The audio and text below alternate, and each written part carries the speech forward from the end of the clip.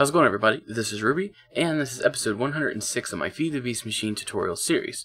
Today we're going to be taking a look at the Extractor from RotaryCraft. So this machine is really useful for processing raw ores. So first, the ores start up here in this box here. It would then get processed through this first slot, then the second one, third, and then the fourth. At each of these stages, the ore has a chance of doubling. So it could double here, double there, double there. So that's why it's better than, say, Fortune 3 on one of these ores, or even using a pulverizer or macerator or something like that. So over here is your power, your speed, and your torque, and you'll notice that there are 4 bars. These 4 bars represent each stage. So 1, 1, 2, 2, 3, 3, 4, 4.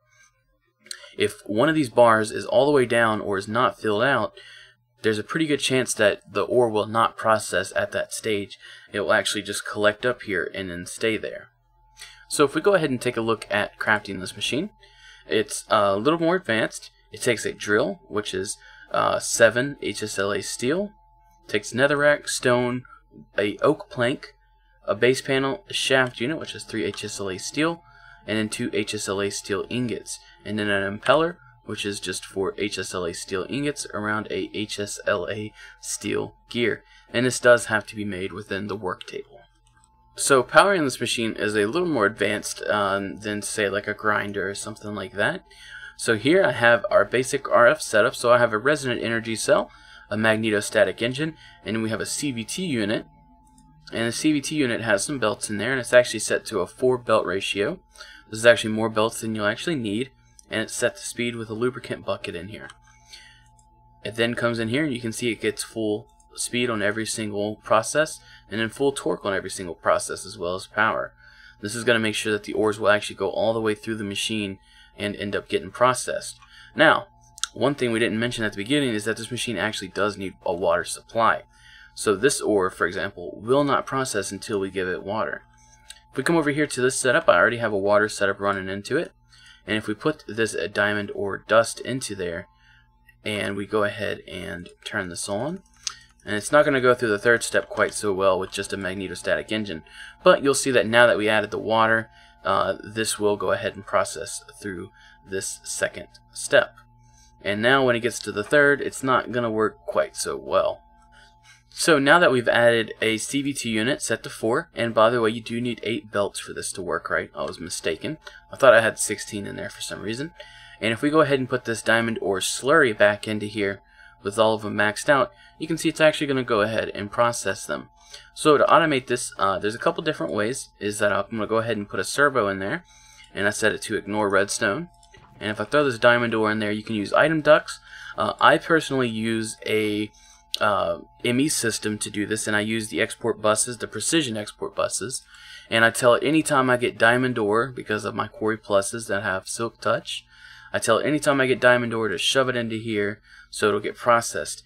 At the end of this you will get flakes, and all you have to do with the flakes is actually just cook it in a furnace. So if we grab a iron furnace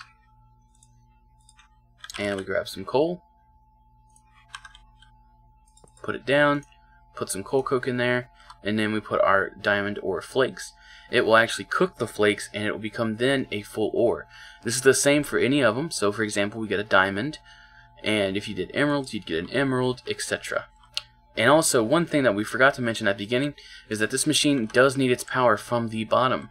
So that you can't just plug power directly into the sides of it, is that the actual hole for it is on the bottom of the machine. Even though it doesn't have a hole, it still requires the power to be sent that way. So all you have to do is use these bevel gears, and to kind of set this up is when you put it down or you hit it with your screwdriver, it's not going to change anything, but it's going to show you colors. Is that you can see we got yellow, magenta, blue, black, and then orange, and then I believe the bottom is maybe red. I forget what color it is. But you have to set this up so that your magnetostatic engine or your CVT unit or whatever your power source is, like for example, if it was coming in this way and then we needed to go up top, is you right click on this and we needed to come from what is this, orange, and go to blue. So we click on the blue, on the orange, and then we click on the blue, and you're going to see that the machine's going to change, and then you'll actually be able to see the gears inside are going to be coming from one way and then going out the other way. That's going to be it for today's tutorial. If you have any questions about this machine, feel free to leave it down in the comments below. I'll be happy to answer your question. If this video helped you out, or if you enjoyed it, a rating would be very much appreciated, and subscribe. As I always have new Feed the Beast videos coming out almost every other day, if not every day. Thank you.